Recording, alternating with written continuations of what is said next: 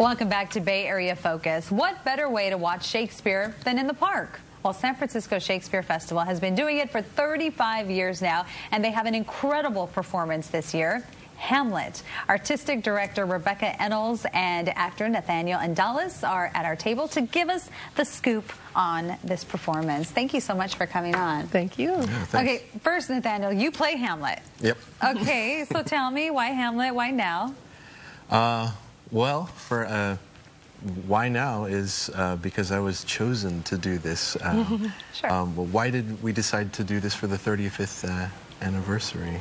Well, we had never done Hamlet before free in the park. We had done it on our touring production, but for 35 years, no Hamlet, arguably the most famous play Shakespeare ever wrote. Yes. And it just seemed like it was time. And we had just done it on tour, and actually Nate played it on tour. And so we knew how successful it could be, and we really felt like we wanted to explore the full play and not just the edited version. Yes, well, the full play, and the full play is 4 hours long. Right, well, yeah, to be fair, the tour is an hour. We do ours in about 2 hours and 40 minutes. We don't do 4 hours. Okay, yeah, that's, what, hey, people would watch it, right? In the park, depends on the weather. Yeah. That's true, that's true. And what about the costumes? Are they the big, elaborate, traditional costumes of the Shakespeare time, or no? We actually decided this year to go with a modern dress production, and I think that's very commonly done with Hamlet.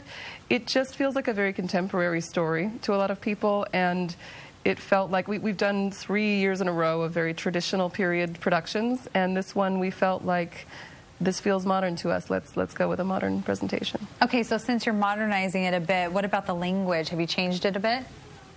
Well, we have some actors gender switched in multiple roles, so I think most of the language is only switched with pronouns, he's and she's and whatnot. But other than that, most of the language is intact. Okay, and you know, you are known for this non-traditional casting, so how is that done in Hamlet? This is one of our most non-traditional that we've ever done, actually. We have a number of, there are only 2 women's roles in the original play, and so we've actually changed several of the roles to women's roles. We have a commitment to having 50% women and 50% actors of color in our productions, and so we have women in several leading roles that were originally male roles, and we actually have a non-binary actor playing Ophelia, which is a really big difference for us, and we do use female pronouns there, but it's been great to explore how gender can go beyond the binary with that particular role. And a lot of good feedback from that? It's interesting. I mean, some of the surveys I've seen have people say thank you for the representation on the stage, that we really feel included, and that's really valuable to us. Nathaniel, you feel a lot of pressure playing this big role? You know, you'd think so, but I think just growing up as the idea that Hamlet is usually some thin white guy, yeah. Then it's just nothing that was in the cards for me, and so just being thrust upon it was just something that just happened, and so like I didn't have to feel that I had to live up to any standards. I just had to be me and just tell my story, or Hamlet's story of him grieving his dead dad. Yeah, and we can see some of the play right now, so it is very modern with the costumes. Which is something very different. Tell me about some of the best experiences you've had. It's been running for, what, 2 months now? That's right. Actually, this Labor Day, we had a performance 2 p.m.